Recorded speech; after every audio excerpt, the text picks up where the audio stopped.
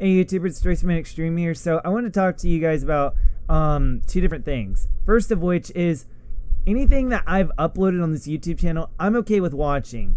Maybe the 2013 untouched stuff that I uploaded a while back, where I just uploaded old stuff from my old channel, my second channel to be specific.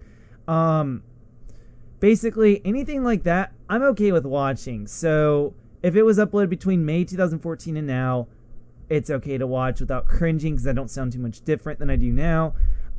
So don't be afraid to go back and watch some of my older stuff. Maybe after watching this video, go watch something from 2015. I mean, I have a lot of views on one particular video, and I just feel like it doesn't define my entire channel as a whole, and everyone seems to be judging me off of that video and maybe the other two that are sort of like it, which, in case you don't know, it's the Fernando video and the LJ video and the Mr. Boss for the Win video. People seem to be critiquing my entire channel off of those videos, and I am completely against that.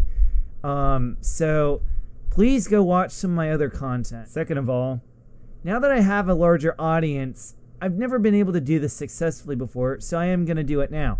In the comment section down below, ask me any question you really want to know about, and I will pick the best ones to feature in a video, also known as a Q&A.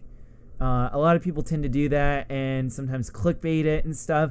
I just want to have a general Q&A once in a while kind of thing. It's not going to be a regular thing where all I do is Q&A videos and stuff, but maybe a part 2 will come in the future way after this first one happens, which it hasn't even happened yet. No one's asked me a question like that, and I just want to see what you guys are wondering, and I want to clear up any of the confusion that I might be bringing to the table. So anyway, I will have that out later. I will also have Restless Driver Season 4 Episode 3 later. My internet connection was absolutely awful, and I will have to re-review the Skyline R32 touring car, the premium one that you can find in Gran Turismo 6. And after I re-review it in a more official video, basically do a recording only version. Until then, you guys are gonna have to wait for it.